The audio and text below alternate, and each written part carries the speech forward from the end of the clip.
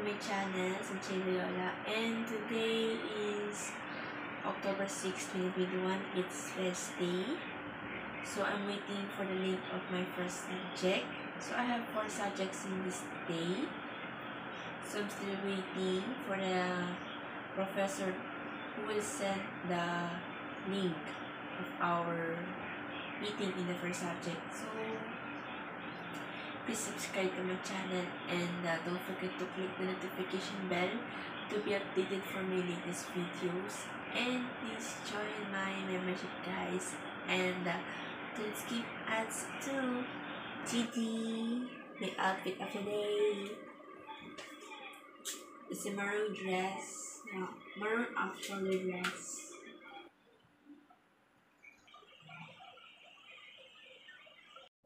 Hello guys, this is my class. We're 6 to 7 in this meeting today. Ayun, so good morning po. Nadidinig po ako. Mahina, ma'am. Yes po, ma'am. Yes po. So, again, good morning. Good morning po again. Good morning po. So, ngayon po yung batch 1. Okay po, good morning po. Ang batch 1 po natin ngayon, no, sana wala pong naligaw para yung batch 1 po, no, sila po talaga yung nandito. Ang mga nandito po sana ay PSTM, HM, POMSci, ACT. So, yun po. Ma'am, yung BSIS po. Visayas po ng Baliwag. Ayan. Kasi po yung Malolos po, ma'am. Yung Malolos po, di ba nag-usap na po nung nakaraan? Kung nasa meet po kami ng 11 to 12, available naman daw po kayo ng 11 to 12. Visayas po ng Malolos. So, sa kanila naman po ako sasama, ma'am. Opo, sige po. Sige po, salamat po. Para po ma-maximize po natin yung participant. Ma'am, pati po kayo sa MPrep, 11 to 12 po. Opo, siyempre po, 11 to 12 po. Para po lahat po ng branches po. 11 to 12 po. 11 to 12 po. May PE po kami nun eh. Ma'am, may conflict ako ma'am sa 11 to 12. Kasi po kami na 11 to 12. Ano po yung 11 to 12? PE po? Entre po? Opo, PE. Ma'am, sa akin echo. Nag-record na. Hindi rin siguro.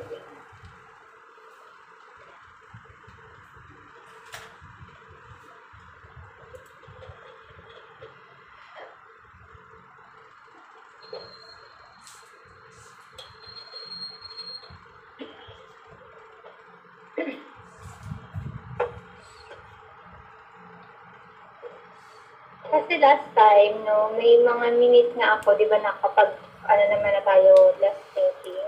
Sa mga hindi na naka-attend, di naman, nag-usap naman kami nung ibang umattend doon sa batch 2. So, nag-come up na nga ako doon sa, ang second batch po,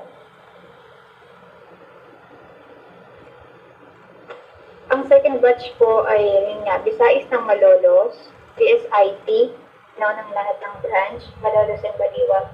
At ako po, Entrep. So, wala namang nabanggit, no, na ang Entrep ng Baliwag. Lahat po yun. Saka, yung Entrep po ng Baliwag ay Erecta po.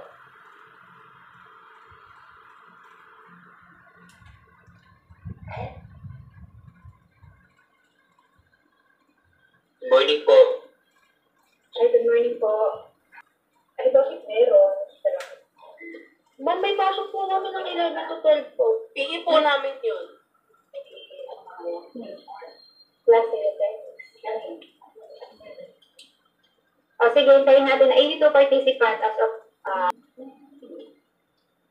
81. Sige po, pagka hindi, huwag na kayong mag-delete.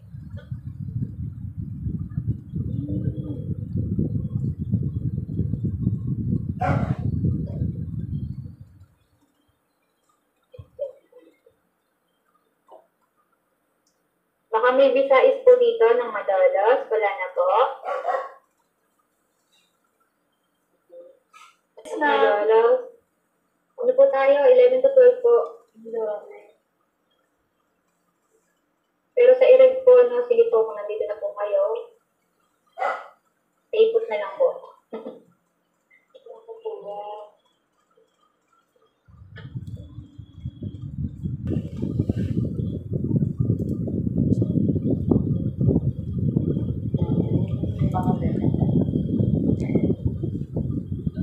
Apo, Visayas po ng Malolo sa 11 to 12 po. Ay, Visayas hindi po.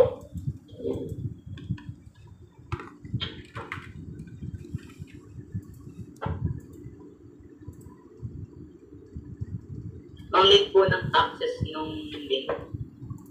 Ay,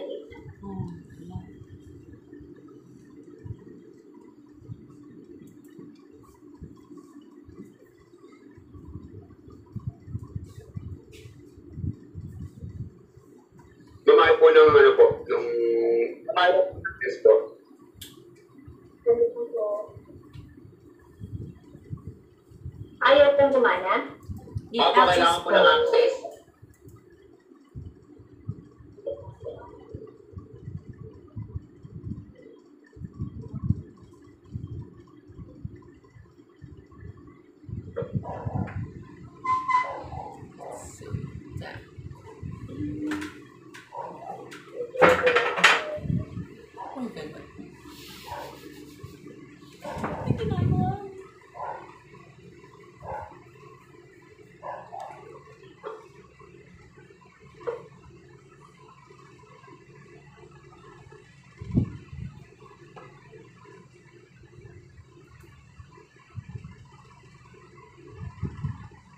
Hindi pa akong nakain na. Huwag na mag-ano. Huwag na po kayo umalit.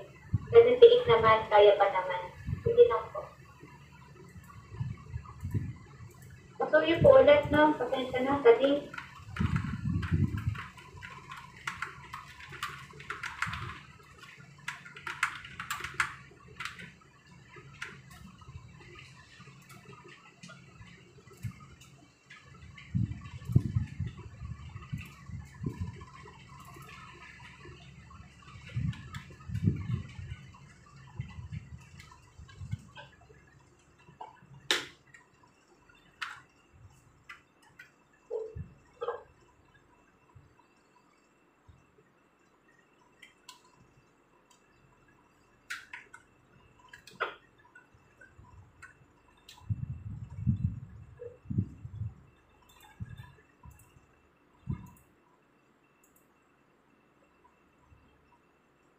sige po, kung nandito na, okay na po siguro.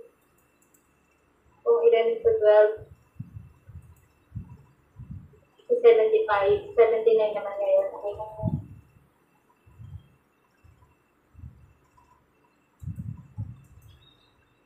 So, ayan, so, okay. Oh, nakapag-attendance na po. Okay na?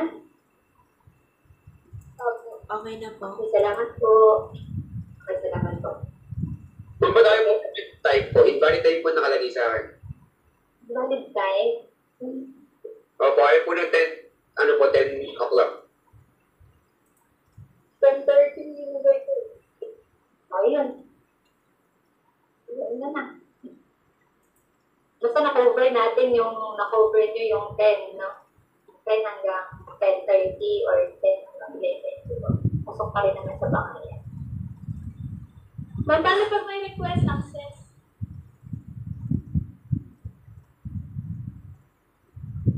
Opo ma'am, gano'n din po sa akin, may request access din po. Paano yun, ma'am? Mamayo pa rin po ng 10:30.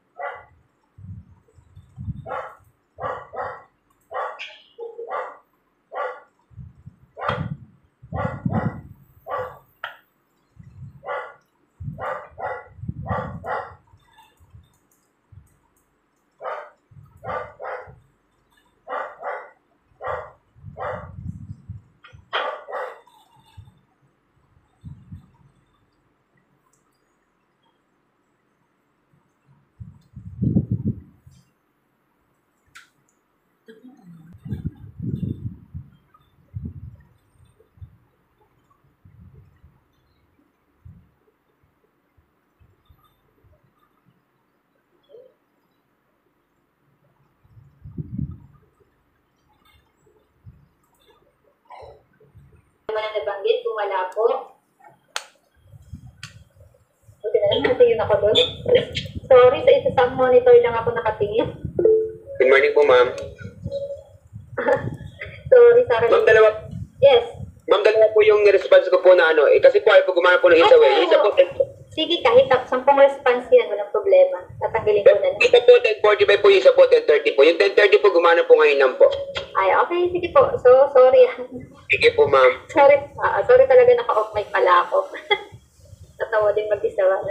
So, admission. So, again, admission requirements. So, sana po, bago mag-prelim next week, nasubmit na po yung mga kakulangan ninyong requirements sa registrar's office. So, same with transferee, no? Pinagkaiba lang, meron po tayong honorable dismissal at saka po TOR or certified to copy ng grades kung saan po kayo galing school. So, again, buti na lang, nandito pa lang ako, no? So, enrollment procedure, ulitin ko. So, iba-iba tayo ng mga enrollment procedure. So, lahat naman, no, Baliwag and Malolos, meron po tayong admission office. So, kung hindi man kayo nakavisit sa school, tiyak naman na online kayo nag-process ng inyong enrollment. So, secure an admission slip from the admission office. Proceed to the dean, no, for enlistment of subject. So, proceed to the registrar's office for review of enlisted courses and verification of credentials. So, again, balik na ulit sa admission office para sa final encoding ng courses. And of course, makukonsider lang po tayo, no, or officially enrolled na tayo once po na nakapag-send po or nakapagbayad na po tayo sa accounting office. Ayan. And then, ayan po, pay the assessed fees for the cashier office and i-issuehan na po kayo ng certificate of registration. So, ladies and gentlemen, dapat lahat po ay may hawak kayong, or kung wala man pong hard copy, kahit soft copy po ng inyong registration form. Meron po ba? Meron po ba lahat? Meron po. Ayan, very good po. Kung wala po, mag-request po kayo sa inyong mga branches po. Kasi magagamit po iyan kung kayo po ay nag-a-apply ng mga scholarship, mga financial assistance. Yan po yung COR na tinatawag. Sige, Jericho, 11, pero nandyan ka na, huwag ka nang umalis. Huwag ka na lang umatin mamayang 11. So,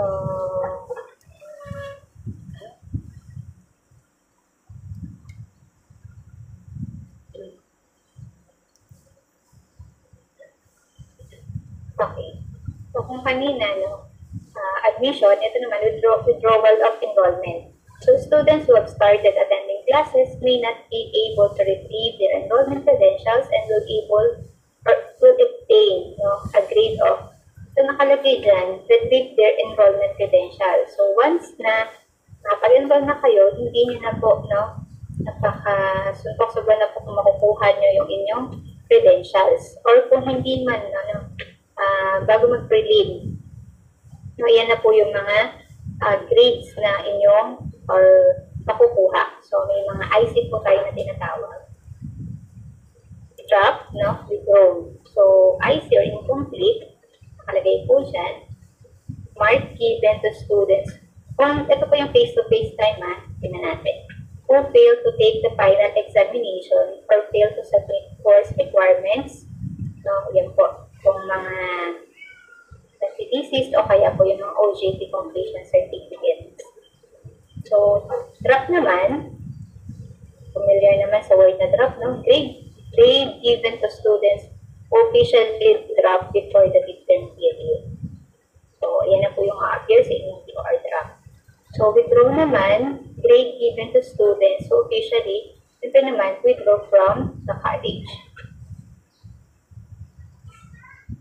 So, meron din tayo tinatawag ng mga academic load. So, kung mapapansin ninyo, students should follow, no, the curricular program structures they are enrolled in. So, kung napansin niyo yung curricular na binigay sa inyo, pinakita sa inyo ng bookman, no, ng registrar, sinusundan po natin yun. For example, kung isang taon, first year, may 2 SEM po doon. So, nandun tayo, nahati yun, ano. So, nauna, first sem, tapos second sem. Kung ano po yung yung mga subjects, no, enrolled pang first sem, yun po muna. So, undergraduate students can enroll in a minimum of 3 subjects and a maximum of 8 subjects per term of enrollment. So, 8 subjects, kung 3 units, ilang units po yun. So, maximum na po na nagbibigay na hanggang 24 units. Pero, may subject to ano din po yan, minsan, pumapayag naman na 27 units. No? Depende po sa case. So, minsan, maximum pa ng 30, lalo na po ang graduating. So, per-term residency, so students of AMAU online education are required to be enrolled per term for at least 50 days before she may be allowed to request a grade slip and continue enrollment for the next term. So, actually kami dito sa Santa Maria, ini-inform namin yung mga estudyante, sana ganoon din sa ibang branch, ini-inform namin yung mga estudyante doon sa grade nila per prelim, midterm, etc. hanggang final. So, prelim pa lang, parang nagkaka-idea na sila, kahit bagsak pala ako, kaya pasado naman.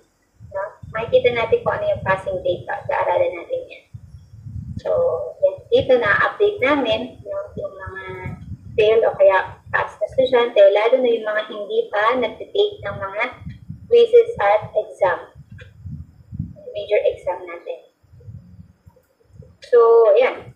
Overload. Only graduating students, So, pag sabing graduating students, students who are in their last term of enrollment, isang sem na lang talaga, are allowed to have overload units, but not to exceed 3 units. So, policy and prerequisite shall also apply. Alam nyo, pag nasa namin prerequisite ng mga subject, yan yung usually, katulad nito, Euthenics 1. So, may prerequisite siya, Yung Euthenics 2. So, bago ka mag-enroll sa 2, kailangan natapos mo muna yung 1 or A or B, kung ano man yung nakalagay. So, a student must seek approval, always naman, of the dean before she can be allowed to enroll the overload courses. So, course prerequisite. So, ayun, nasabi ko na pala kanina. So, courses approved as prerequisite to other courses may not be waived except in meritorious cases. So, may mga cases nung pinagkasabay yung mga prerequisite, lalo na kung graduating, o kaya naman isa lang yung grade. May mga ganong cases Isa lang yung grade, pero isa lang yung iti-take na subject, o kaya naman,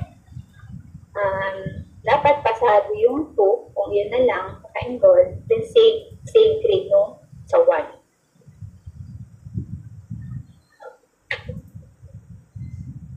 So, case-to-case basis pa din ito. Ayan. Course crediting for transfer students. So, within AMA ES, as we all know naman, all equivalent courses will be credited within AMA ES Metro School. So, diba nabanggit ko naman na sa inyo last time yung mga school under AMA ES.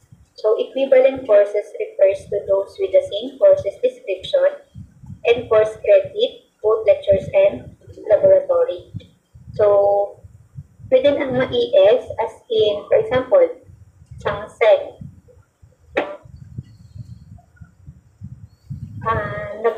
or lumipat ka ng second sem sa ibang within AMA ES or APE o kaya nag-AMA ka. So, kung ano yung nakuha mo sa ECLC, lahat po yun ay may credit. So, maging regular students po nila. Unlike dun po sa ibang school na medyo may maselang part, hindi nag-credit ng mga major o kaya minsan nagbaback to first year, mga ganyan. Lalo sa mga SUP o kaya naman mga local colleges.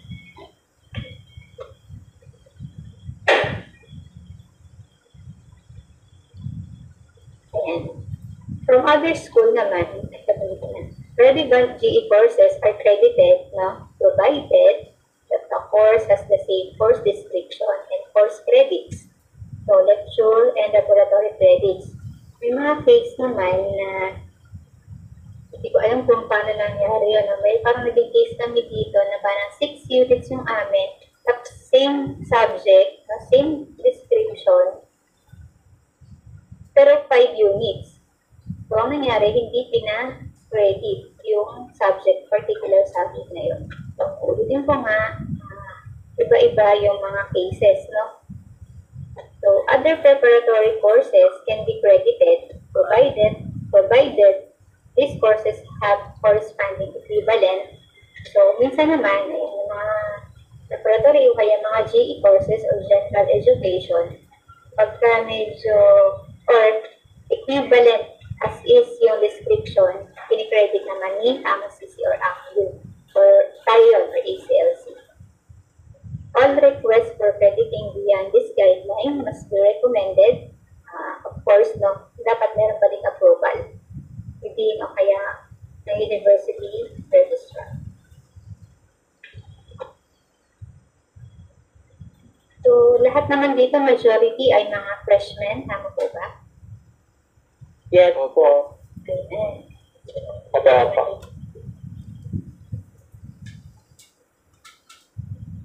So, yan.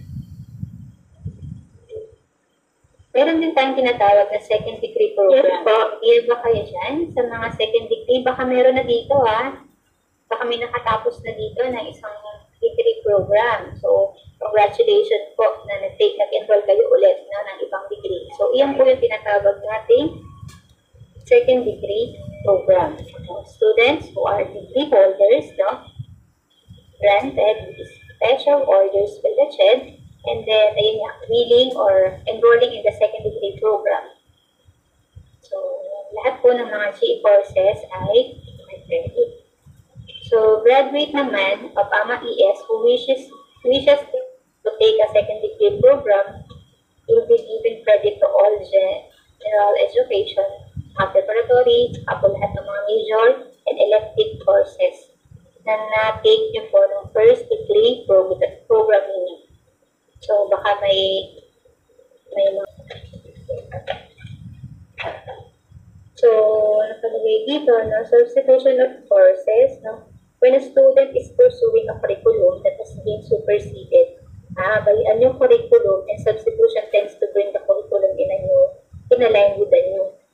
So, at ang substitution of courses, nangyari na din yan ngayon. So, kung familiar kayo dati, ito lang example lang. Kasi, yung BISAT, dati kasi BISAT to. So, may mga enroll kami ngayon na hindi nila natapos yung mga dati na, mga undergraduate na. Yung mga dating BISAT namin, yung mga 2015, 2016, ngayon, di ba, the transition ng K-12, yung BISAT naging accounting information system na siya. So, ang nangyari, so substitution of courses, hindi na kasi na-offer si BISAT, doon makikredit pa din yung mga na-take niya na previous subject na na-take niya, credit pa rin, kahabulin na lang niya yung ibang mga major o ibang subject ng BISAIS ngayon. So, yan yung mga substitution of courses. So, naka-line na siya, naka-inline na siya sa inyong curriculum. Or, meron din sinasabi dito na when there is a conflict of hours between a required course and another course, or when required course is not offered and non-enrollment, of which would result to a due delay in the completion of the program. So, yan, nakaroon din ang substitution dyan.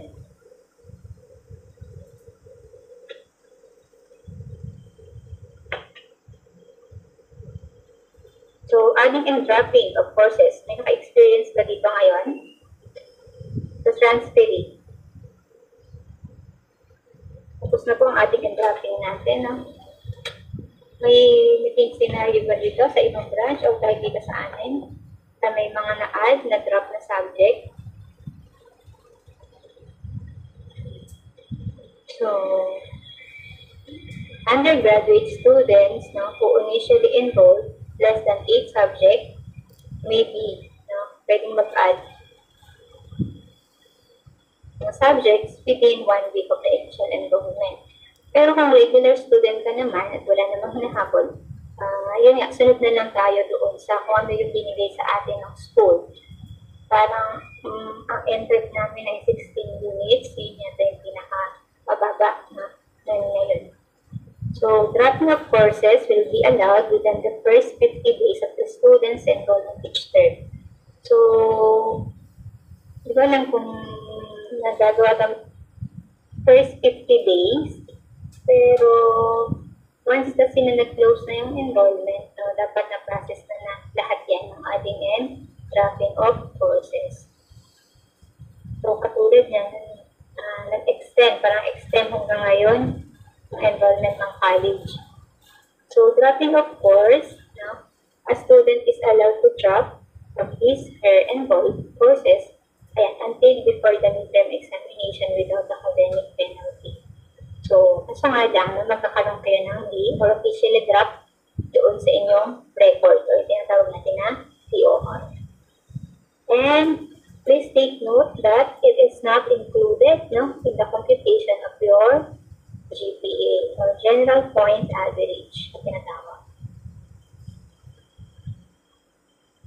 So, cross-enrollment.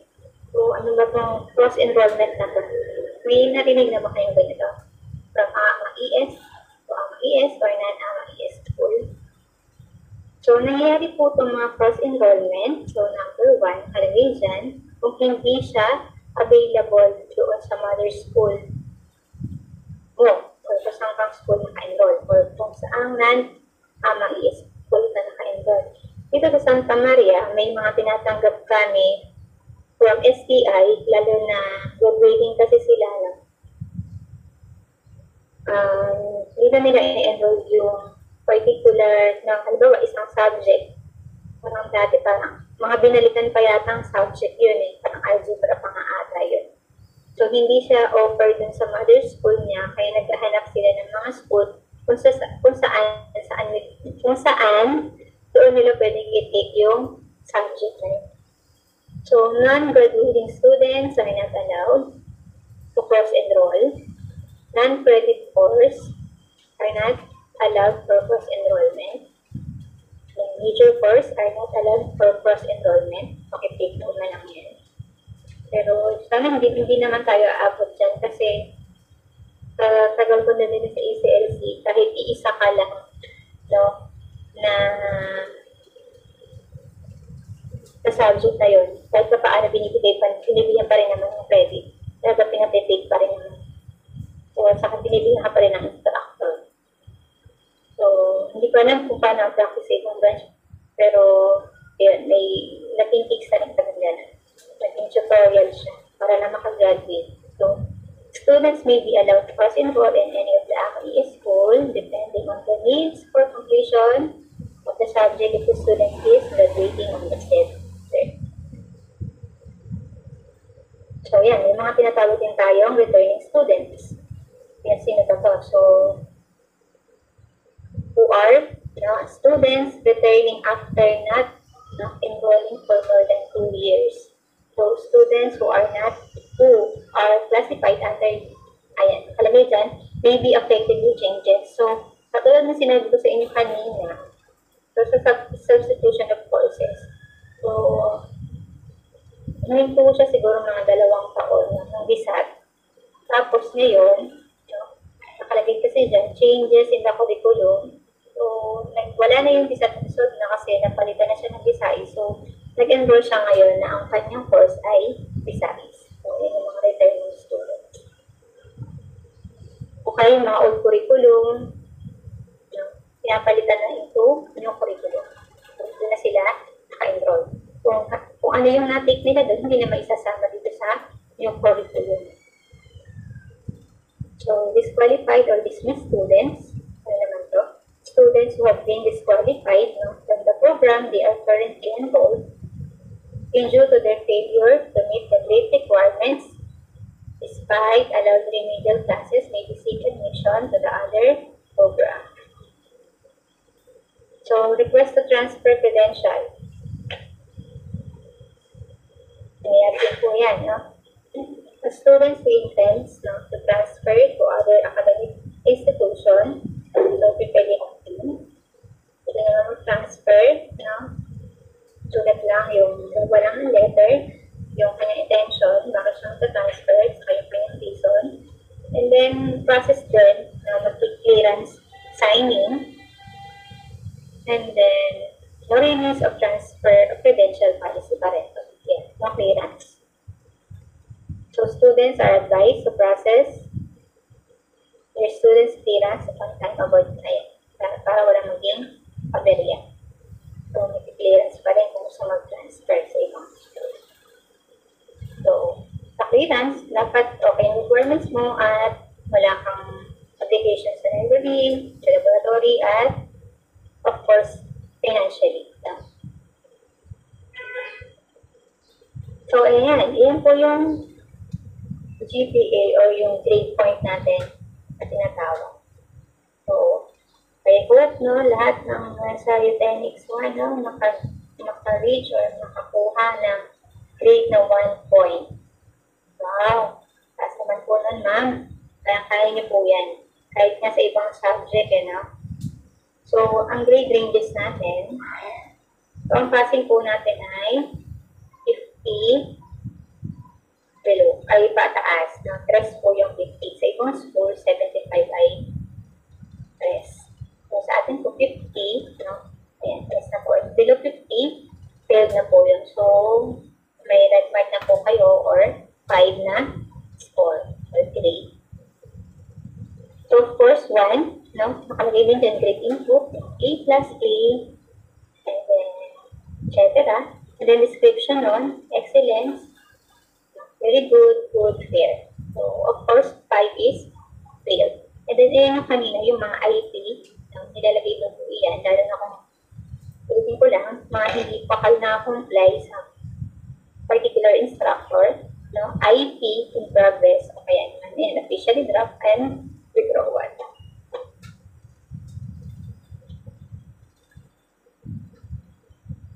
So, sa grading system, hindi ko na ito i-discuss kasi alam naman ninyo na ano yung grading system natin yun, 70-30. So, 30 kay instructor and then 30 kay instructor, 70 kay OL.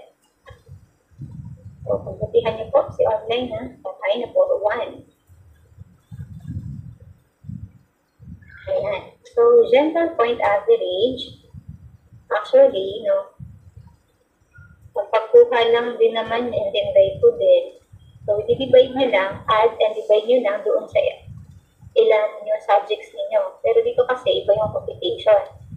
So, pakitake note na lang na yung mga Euthenics, PE, and NSTP are not included in computation of your GPA.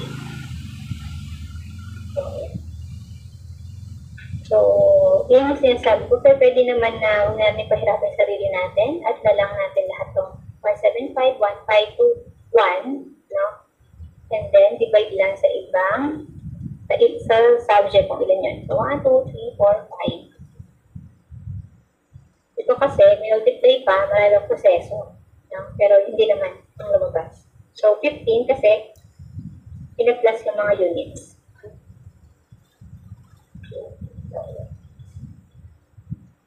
So, yun po, add lang yung mga grade, divide lang sa subject. Pwede naman yan.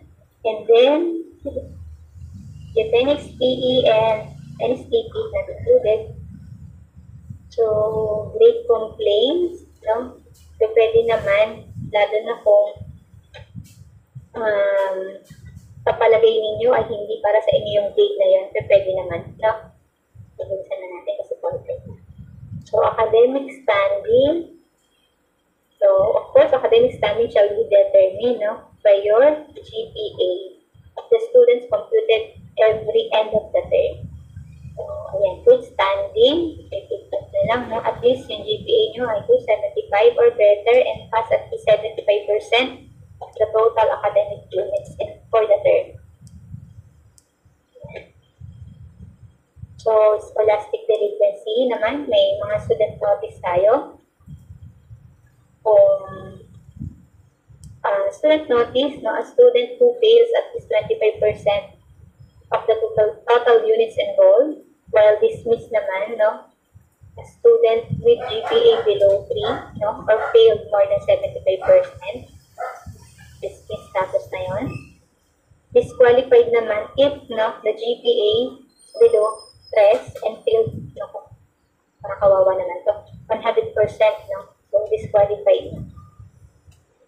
So, academic policies, yun, nabanggit ko na rin kanina, no? Bakit tayo nagkakaroon ng IC, ng IP, no? Yan po yun. IC incomplete, IP in progress. Then, withdrawal, draft, nabanggit ko na rin pala kanina yan. So, pwede naman natin i-clear din naman yung IC ng grade. So, a student shall be given at least, no, 1 year from the time the IC was incurred to complete or remove the grade. So, pwede naman din. So, if the students fail to take the removal, no, completion exam within 1 year, the IC will be converted of 5. So, kung gusto mo, na i-re-enroll na lang yung subject, pwede naman. Kaso nga lang, yung unang mong grade ay mag-reflect din yan. Magkakaroon ka ng 5. So, the students will be advised, ayan, so to retake or enroll the courses. So, kung may pagkakataon na si IC ay through completion exam or mag-finish na yung mga pinapagawa ng instructor, magkakaroon na kayo ng grade. So, may limit po, no, na 1 year. So, examination, no, reiterate ko lang din dahil magpuprelim na. So, as general policy, no students is allowed to take a major examination without a test permit. So, no face-to-face kasi may test permit, tinatawag. So, yung permit na yan yung represent nyo kay doctor para bigyan kayo ng test paper or makapag-take kayo ng exam. So, paano yun? Secure a test permit, no? Galing sa cashier. So, yung cashier din, kaya din, bibigyan ni cashier yung resibo at yung test permit. So, of course, nakalagay dyan, before start na exam, so yun pa yung mga face-to-face time. Kasi naka-schedule ko parang 2 days na exam talaga. So, where the school ID, and present the test permit, ayan, ito yung tawag natin proctor. So, may schedule yung exam, siguro half day, or less half day, 8 to 12, ganyan. For example, apat na subject din, 8 to 9, 9 to 10, 10 to 11, 11 to 12, ganyan po yung dati. So, make sure that the proctor sign the permit, may pirmahan si proctor doon sa likod ninyo. Permit na katunayan na kayo po ay nakapag-exam ng time na yun.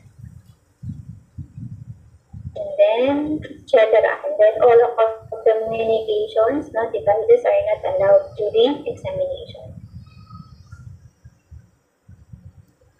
So, pwede naman din, no, kung failure to take the major exam, pwede naman may exam slip or excuse slip, no, tapos represent lang failure. Kung hindi naman, ayan, nakalagay, failure to take the special exam, no, may mga schedule din po dati, special exam na tinatawag, will be given the mark of 0 in the term. And then, fails to take the final term, yan, magkakaroon kayo ng IC mark kung hindi naman kayo nakapag-take ng final exam. Pero kung ilalagay ko sa ngayon, sa time natin ngayon, through OL natin, tinatawag, once na open naman, di ba, nag-take kayo ng exam. Tama po ba? Opo. Ayun. So, make sure na lang po, no, para tulong na rin sa school, make sure na lang po na kahit pa paano yung ating financial obligation po ay na-settle po natin. Ay, okay na pala. And thank you and stay safe. So, I hope, no, kahit pa paano nagkaroon tayo ng idea sa academic policy natin. Opo, may attendance po. So, any question po?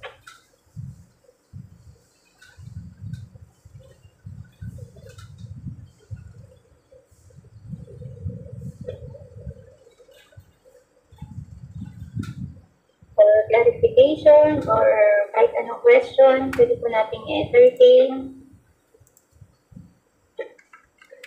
Mga LMS yung mga final grade namin for training. Ano po? Participating po ba sa LMS yung mga final grade namin sa training? Bagi ang makikita nyo lang doon, not exactly for example, yung percentage ng training, no?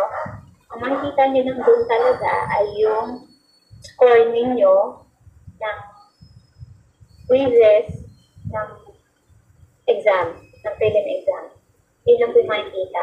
Na-notify kayo ng OLC kung sino man po sa branch kung kayo po ay nakapasa o hindi ng prelim. Kung failed po, yun, mas lalo kayong i-chat namin po kayo or ito po lang sa ibang branch kung paano po kung paano ang scenario. Pero dito kasi sa amin, yun nga, once na failed, check na pa. Paano pa mababa ulit? Paano pa babawiin? So, kaya make sure po na nasusulit po natin yung attempt at mataas po yung ating score. So, ayun po. May question pa po ba? Ilagay niyo po sa page po. All actually per branch yun eh. Pagka may mga, may link po, may link nandyan po sa inbox.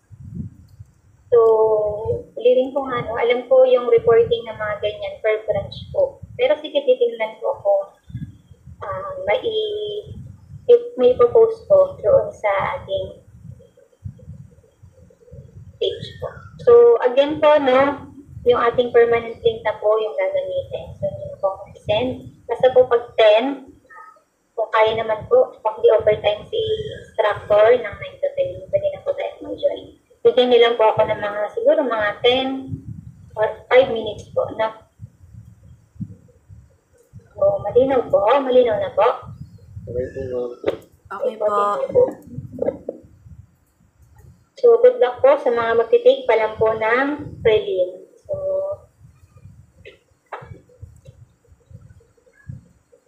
screenshot lang po ako para po sa ating attendance. Okay po, thank you po sa mga open cam. Kahit sinabi ko lang na mag-take ng attendance, nag-open cam na po. Very good po. Thank you po. Thank you po. Thank you po. Salamat po. Thank you po. Thank you po. Mag-stay ka na. Sagot lang po. Thank you po.